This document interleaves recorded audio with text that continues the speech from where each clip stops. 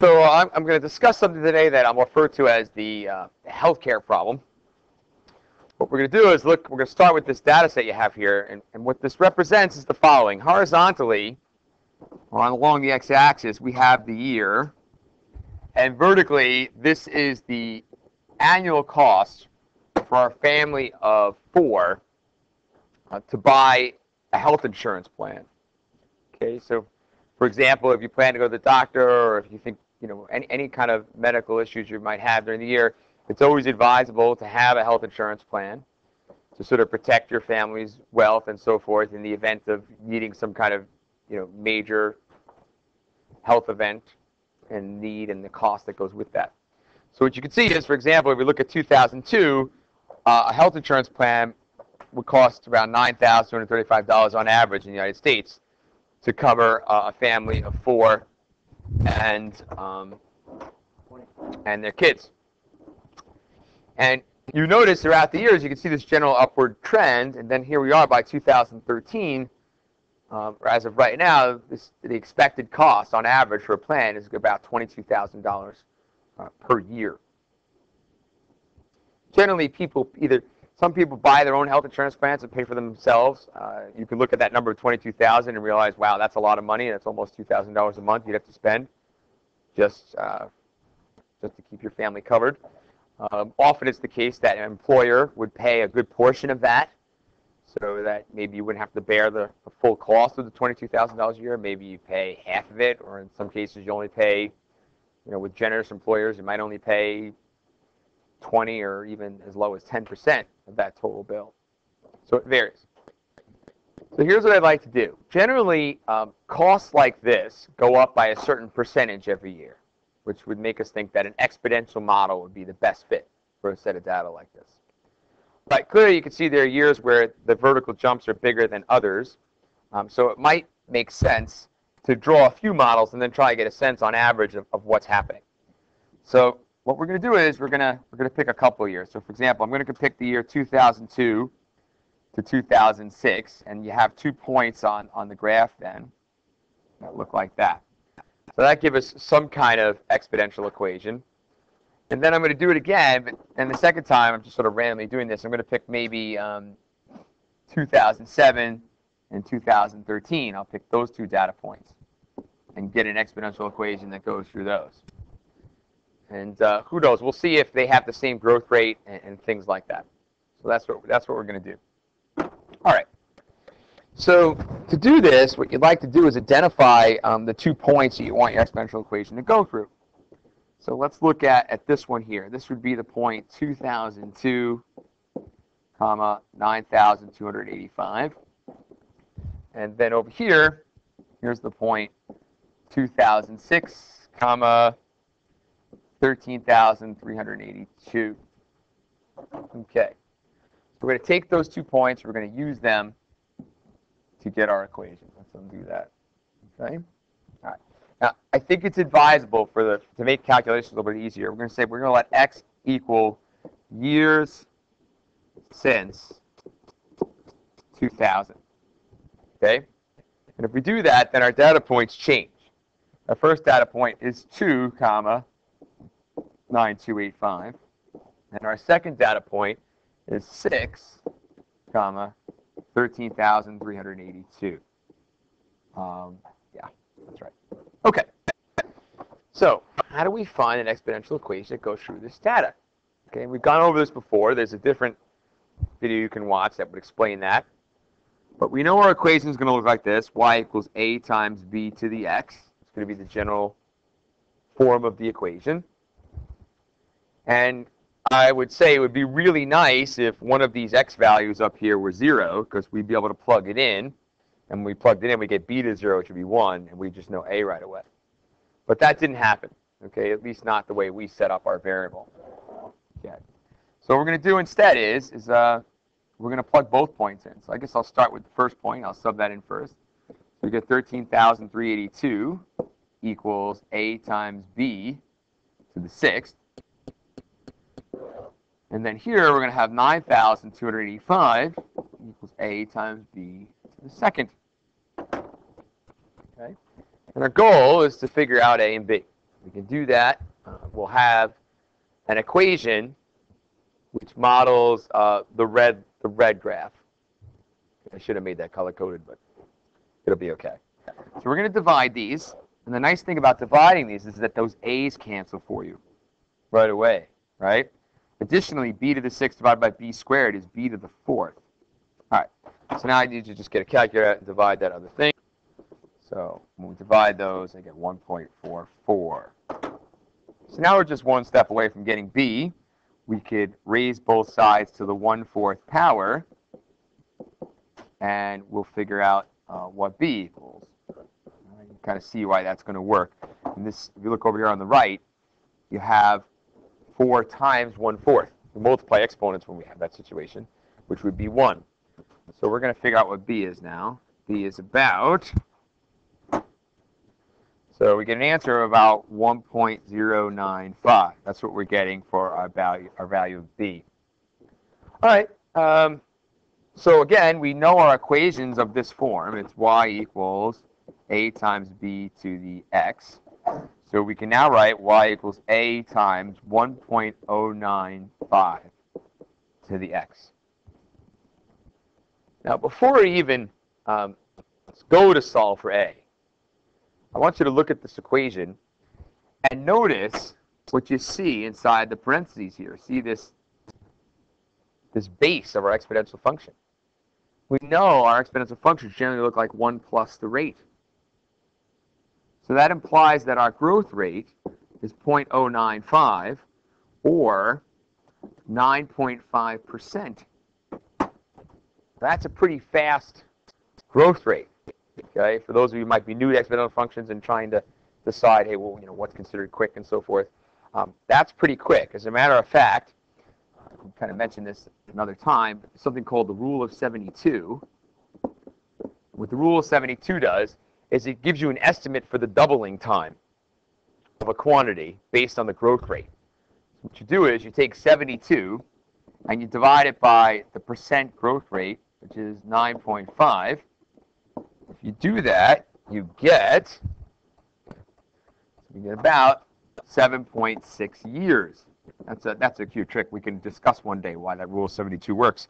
But what that means is that if we were to continue to see sustained growth of 9.5%, we would expect this initial amount to double about every 7.6 years. That's pretty fast, actually, generally. Most things in life don't grow that quickly. All right. So anyway, let's just take one of the points we had. We had the point 2, 9,285. I'm going to take that point, plug it in, and get a. So 9,285 equals a times 1.095 to the 2nd power. So that means a is going to equal 9285 over 1.095 squared, which gives us about 7737. So now we finally have our equation. Our equation is y equals 7737 times 1.095. Oops, hold on a second there. 095 to the x. So this is one possible model for the cost of a health insurance plan over time. And we created it using the first 2 data points we picked. We picked 2002 and 2006. Okay? So I'm going to say that that might not always be the case. We might get different growth rates or slightly different starting values if we were to look at maybe 2 other years where we didn't see as much growth. We might see something lower than 9.5% growth. Right. So let's go back to our data set. Let's pick those other 2 points. From the look of it, the way I've drawn it, the blue curve looks like it's growing at a slower rate than the red curve. We'll have to see about that. So we're going to have the point 7, 14,500, and then 13, 22,030. So let's go redo this math again, see what happens. So 7, 14,500, and then we had 13, 22,030. Okay, so you can go do the same process again. So I'll get you started in this. So y equals a times b to the x. So we'll plug this point in first, 22,030. equals AB to the 13th. And then 14,500 equals AB to the 7th.